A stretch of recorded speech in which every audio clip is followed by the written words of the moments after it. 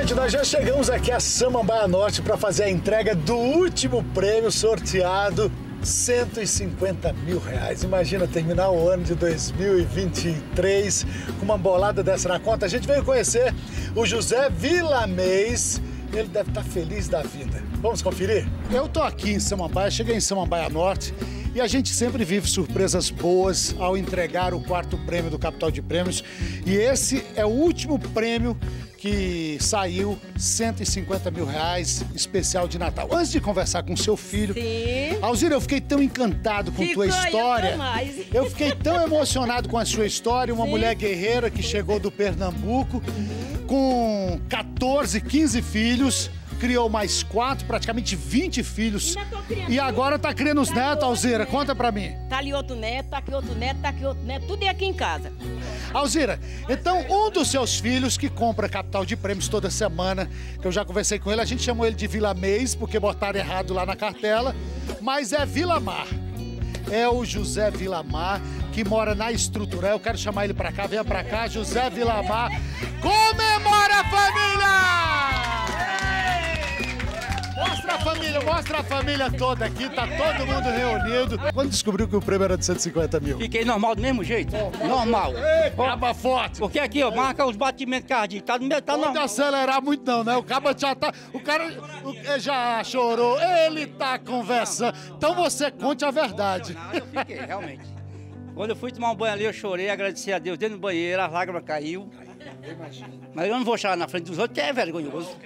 Não tem nada de vergonha, não. A emoção. Quando eu tô lá em casa, do joelho, lá no meu quartinho, eu choro lá no meu... O homem lá de cima atendeu as pressas? Ele atendeu. Tem muito sonho pra realizar, José? Tenho. É o seguinte, eu ainda não caiu a ficha. Imagina. Não caiu a ficha que eu ganhei esse dinheiro. Véspera de Natal? Véspera de Natal, liso, não tinha comprado nem a cueca furada pra me usar.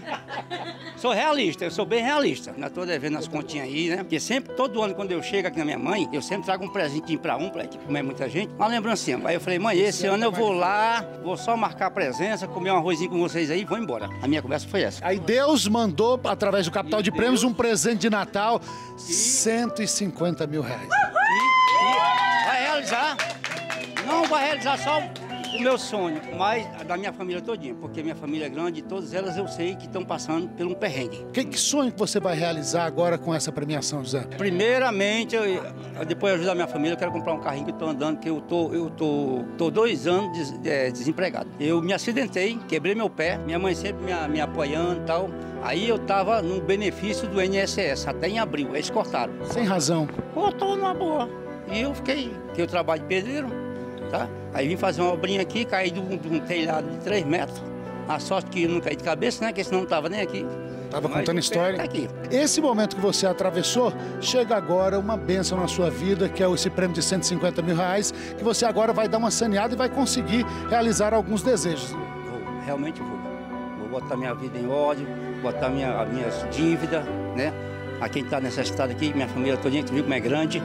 E aqui nós somos, tudo é renda baixa, ninguém tem um rico aqui. Nós somos ricos só da graça de Deus, que é a coisa mais importante, né? Que nós temos Deus, confia em Deus, tem confiança em Deus. E aqui o resto, nós vamos fazer a festa. Bom, agora é hora de ver o grito saindo da garganta! Vem pra cá, Papai Noel! Vem pra cá o Papai Noel do Capital de Prêmios!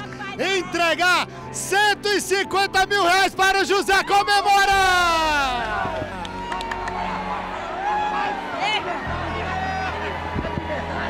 Olha aí, a felicidade de receber o prêmio, o último prêmio de 2023, entregue com alegria, com emoção, conhecendo a história dessa família fantástica de quase 20 filhos da dona Alzira, e o José Vilamar agora vai viver o melhor 2024 da vida dele. Verdade, verdade.